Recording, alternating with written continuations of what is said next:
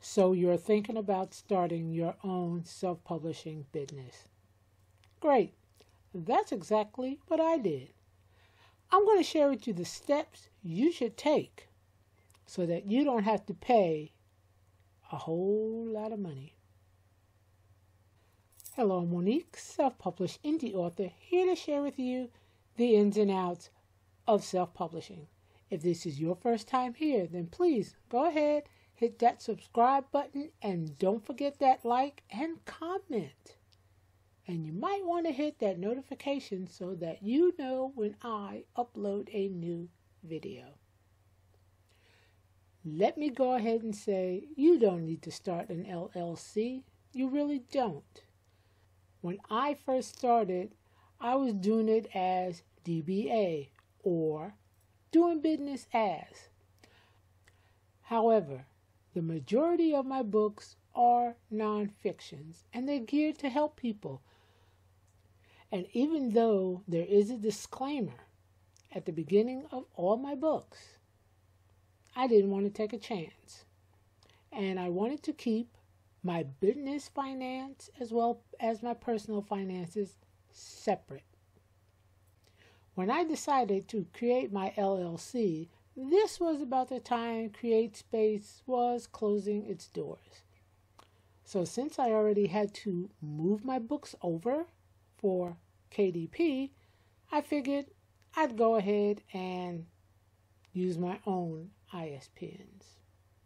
So January 1st, 2018, I created my company. The steps are pretty easy, and you really don't have to go to someplace like LegalZoom to do it. So if this is something that you would be interested in, let's get started. The first thing you're going to want to do is think of a name. Yeah. What name do you want your business to be known as? And make a list. And not just one. Have several.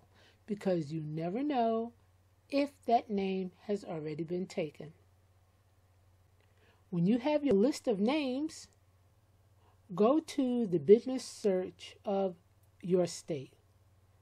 Input the name that you want to use. I'm using Jones Publishing because I could have used Smith or Johns or anything, something common. Let's see what pops up. So here's every name with Jones, and since it's in ABC order, there is no Jones Publishing. So if I wanted to do a business as Jones Publishing, I could, because there isn't one in the state of Florida.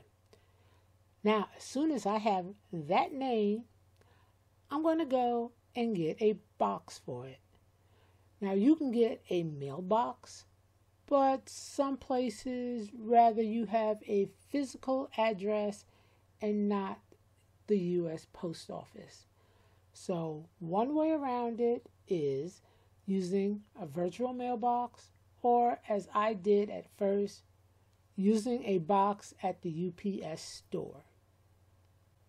I basically went ahead and paid for the year. Once I had that address in hand, I then went ahead to register my business. Registering your business is pretty straightforward. You either go to your Department of State of your state or any place where businesses are registered. For me, in the state of Florida, it's the Florida Department of State. The fees for this will vary with each state. So some people will pay more, some people will pay less. That's just how it is.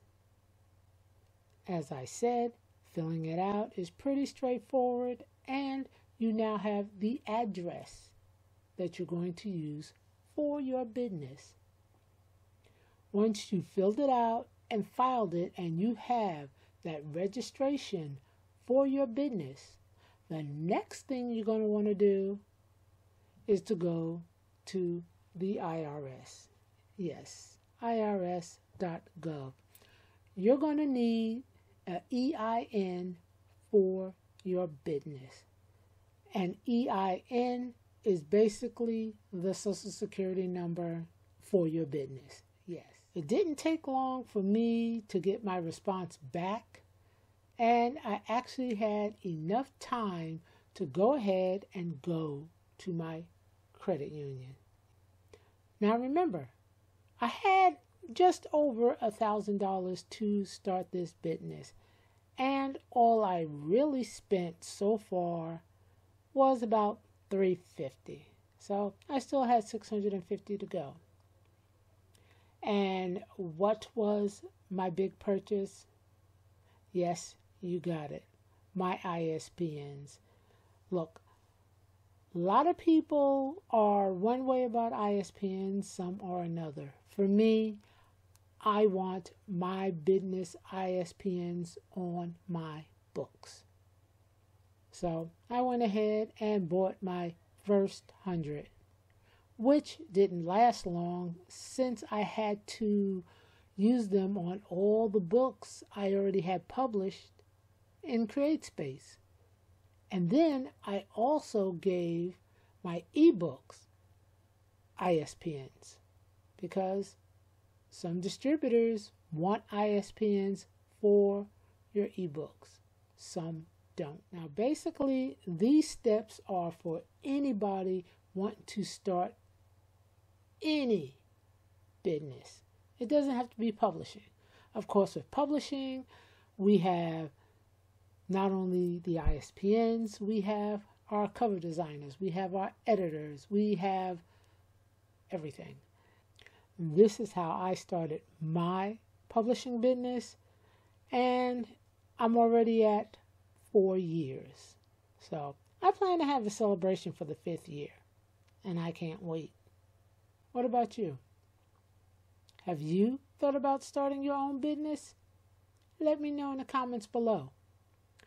Coming up next is this video that I think you might like, and over here is a business YouTube thinks you might like.